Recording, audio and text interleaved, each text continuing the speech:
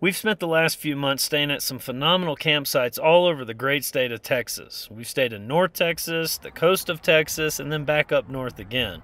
It's now finally time for us to move on with our adventure. Next stop, New Mexico. Apparently we're not the only ones that have visited Roswell, New Mexico. Legend has it that some visitors from out of this world have made a pass through once or twice. We settled at a nice campsite on this reservoir right outside of Carlsbad, New Mexico. And this reservoir on the map showed that it was actually dried up, but as you can see here, there was still plenty of water. This was yet again a great campsite. We've been truly blessed to find some really phenomenal places to set up shop on our travels so far. I hope that trend continues. The views here were absolutely amazing, and really the only drawback here was the fact that it would oftentimes get pretty windy. The wind shook off our legs. What do you call them? What are those actually called? Stabilizer jacks. Stabilizer jacks. Got it. Legs. Legs. Staying cute ain't easy on the road, is it, baby? It takes a lot of work. But look at... a lot of extra work. Look at what you get to look at, though. Oh, I know. It's pretty. Except the bugs are starting to come out at me and might get stuck in my nail. Stuck in your nail polish? It might, yeah. I like this head get up. You want to explain to us what's going on here? It's a microfiber hair towel wrap. So that way you can just wrap it up real fast and use your towel for your body, and it's less rough on your hair, so it doesn't So you're not ripping it out? Basically. Yeah, super, super soft. I dig it. Amazon. Link down in the description.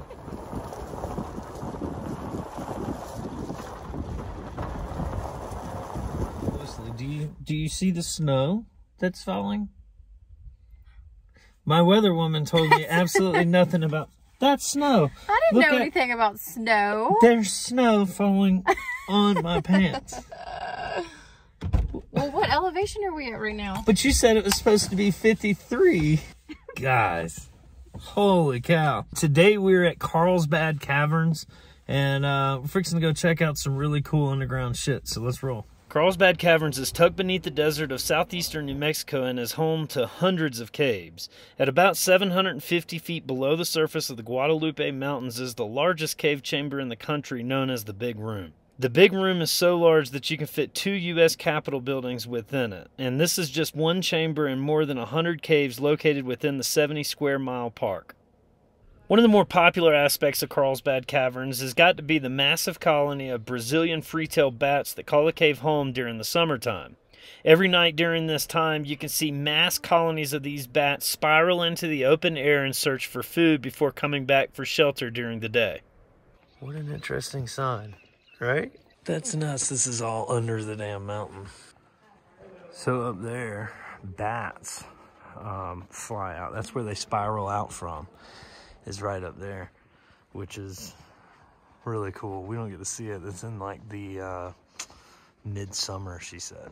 Can we interest you in some guana?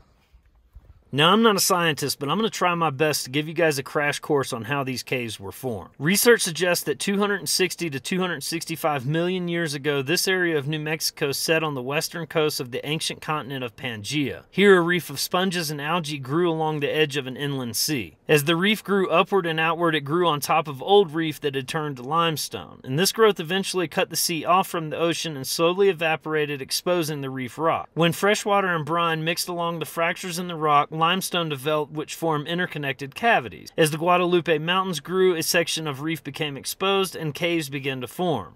Scientists believe that throughout time, chemical reactions and microbial processes formed a gypsum rind that repeatedly fell off and onto the floor, enlarging the cavities into the huge chambers found today. Drip by drip, slowly, over millions of years, the caverns developed the amazing formations that you see here. The caverns still continue to grow to this day like one big living organism. Scientists continue to study the caves, and many of them believe that the microbes in the caves can be used in antibiotics and medicines that could one day help fight current diseases. NASA researchers have actually begun studying the caves as they try to understand our universe. And it's crazy to think that still to this day, they're discovering new areas of this enormous cave system. If you really want to be blown away, research the 𝗬𝐿𝐴 cave located within the Carlsbad Cavern system. If this wasn't so far down, I'd legit set up my homestead right here. Perfect weather. It's great. After cave exploring, it was off to explore another natural wonder of our world. So I'm out here looking for campsites, and well, this is the road, but I don't know. I have a hard time getting through that. Yeah, if you can, just see if you can't spot me. Just make sure that tires go where they're supposed to. Tires go. Yeah, we got that. It's like 4 foot. That's the end of the road, boys. All right, well, in typical fashion, here we are yet again in the middle of nowhere, in the middle of the dark, setting up the tent. We absolutely refuse to get to any site whenever there's daylight so we could actually see what we're doing, it seems like. But this is it. So we actually found this place by accident.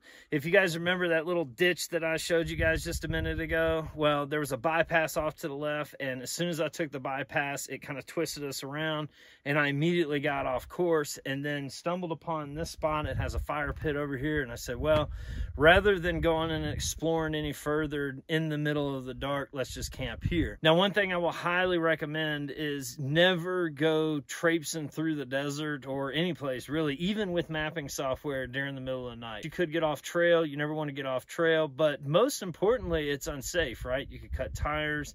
There's all kinds of different things that could happen during the nighttime, so I highly don't recommend that. But here we are, camp, and tomorrow we're going to White Sands, and it's going to be a good time, so I can't wait. We'll see you guys in the manana.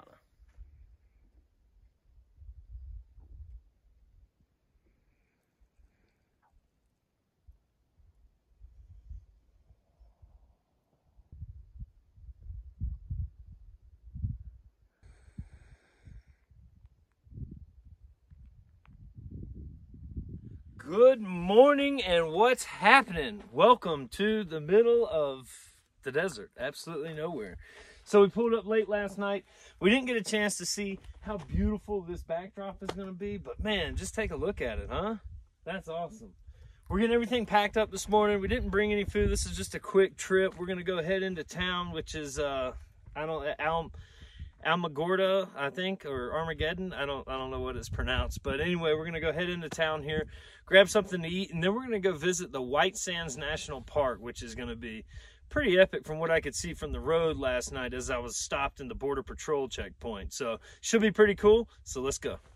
I tell you, last night was the first time I've ever had to use the guidelines since using the Gazelle style tents, and man, it did great. We had mild winds. It was probably somewhere around 10 to 20 mile an hour gusts, but yeah, I mean, the thing did fantastic.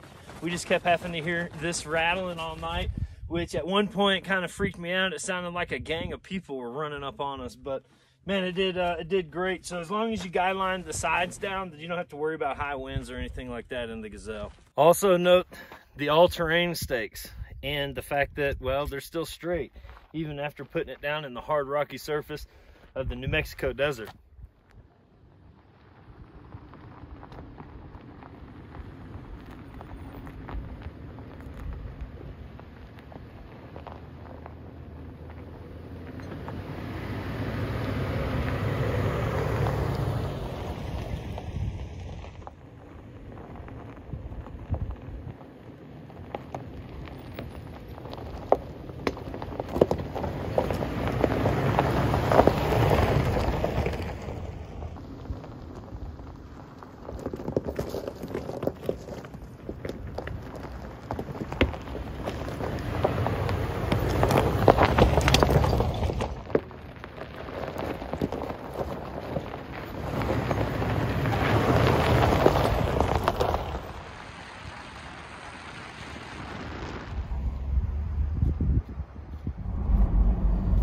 Check that out, huh?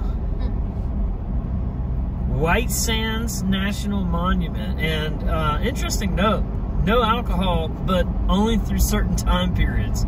Also, do not try to collect any of this here sand.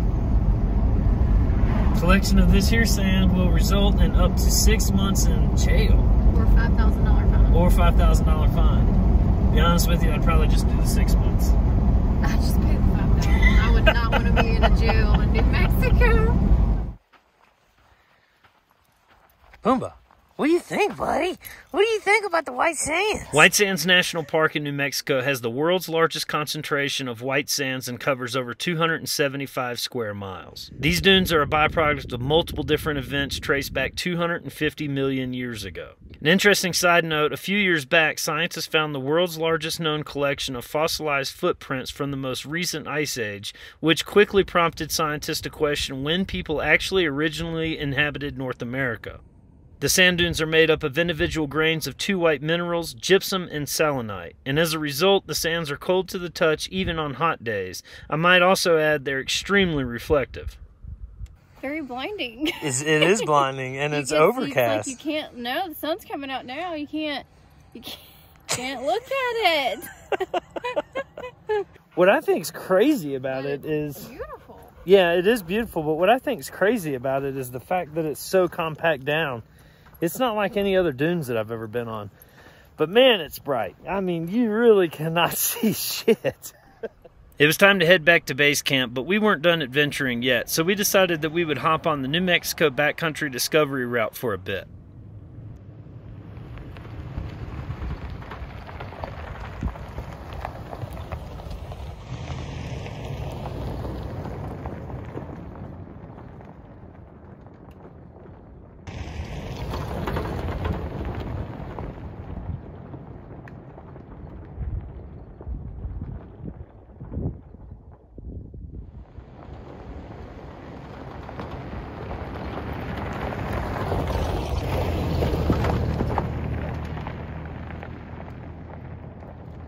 Before getting to camp, we had to make an important stop for Christy to pick up a tool that she wanted. What are you laughing at? What you got there? My clamp.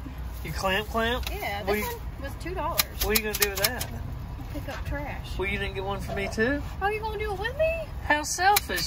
The heavy duty metal one with the things on the end, $10. They're the same length. They do the same thing. The other one does it better, I bet. It was around this time that I decided to remove the sway bars on Apple, so I took her out into the desert to see how she performed. Off-road, she performs fantastic. On-road, you can definitely tell that the sway bars aren't there, but it's not that bad. If you guys are interested, I'll make a dedicated video talking more about this. Just leave a comment down below.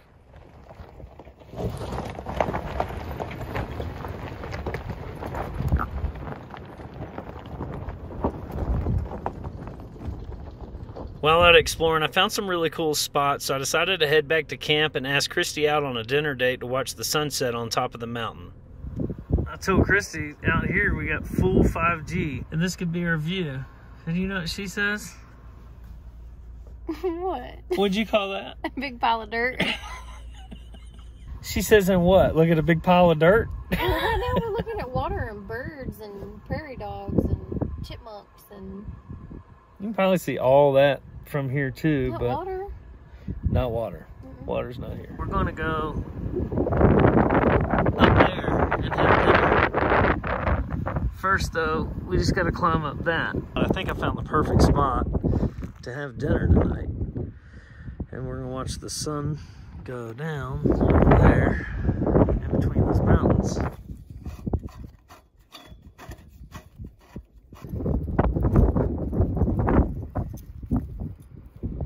So this is one of the times that a modular kitchen system really comes in handy, because I can just take the kitchen out of the 4Runner here and place it anywhere that I want to in this little site that I found, which is a really badass site to have dinner if I don't say so myself.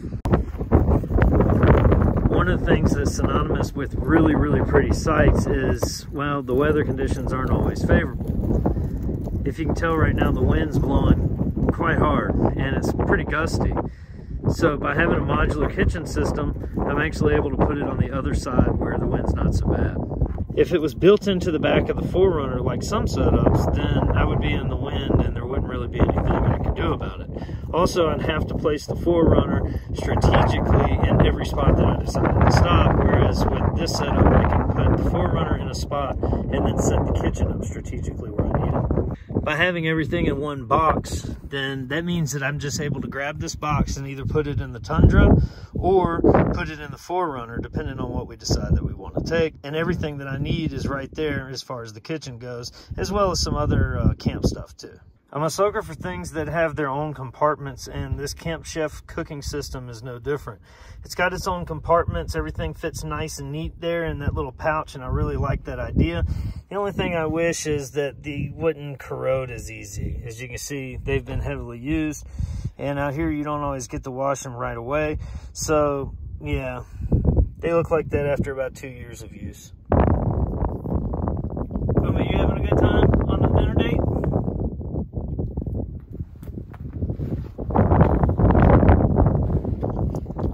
Look at that ball. I'm gonna get that ball.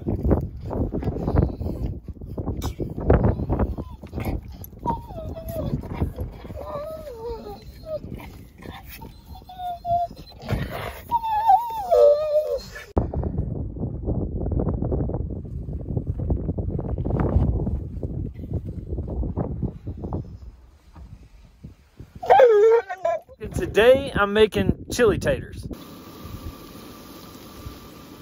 One of the hardest parts is camp cleanup. Let me show you a quick and easy way to get your pan back right. Now that it's heated back up, I've got some room temperature water. I'm gonna go ahead and splash on there, and it's gonna sizzle up, and at the same time, I'm gonna clean it out with the spatula. You guys won't be able to see because I can't hold you and do that all at the same time.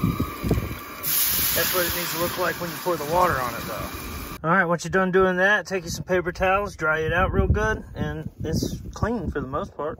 And this is how it looks all set up. Now, I'm sure somebody's gonna have something to say about the propane tank right there. It's been riding like that for 5 years. I'm not necessarily saying this is where you should keep yours, but it's been working for me.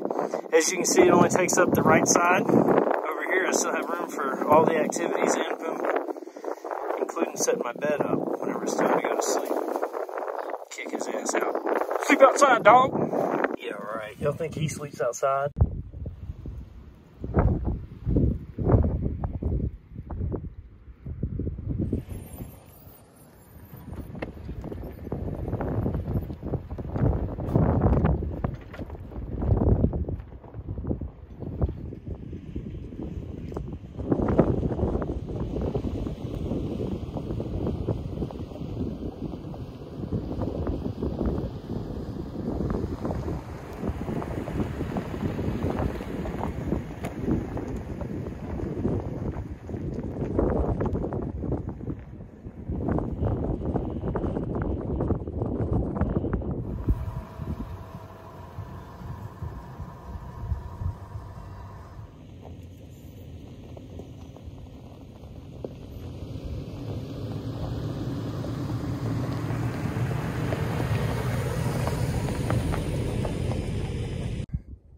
One of the crazy things about where we're at is when fronts come through, like cold fronts, warm fronts, stuff like that, they don't really present themselves here like they do in the southeast or in other places in forms of thunderstorms and rain showers, but here they present themselves more of, you know, wind events. So it's been windy all day. I'm kind of behind the camper right now as a wind break.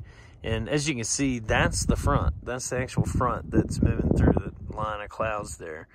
And that will go through Dallas-Fort Worth area tomorrow and actually create havoc for them. They're under some pretty intense watches and different things like that. But I just think it's crazy how that works out here. And I'm glad, because I don't really care to deal with the rain and thunderstorms. What I'll tell you about out west is if you see these trees moving, these little trees here, and these trees here, when you see those moving, that's how you know it's definitely windy, because those trees are built to withstand these winds.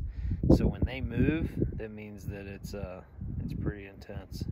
We hadn't really been dealing with any real bad winds today, somewhere between 10, maybe 20 mile an hour gust. Right now, we're probably dealing with that same type thing. I think that the wind gusts are supposed to get up to maybe 40 miles an hour. But, you know, Imogene here has been handling wind like that for pretty much our whole trip since we hit Texas. All right, well, that's going to do it for this episode. Be sure to join us next time as we go through one of the windiest moves we've ever been through on our way to go see some petrified wood. I hope that you guys enjoyed this video. If you did, make sure that you hit that thumbs up button, hit the subscribe button to follow the adventures, ring the bell so that way you're notified when new videos come out. And until next time, you guys keep hanging in there like a hair on a biscuit. And remember, you can be happy if you've a mind to. Peace, y'all.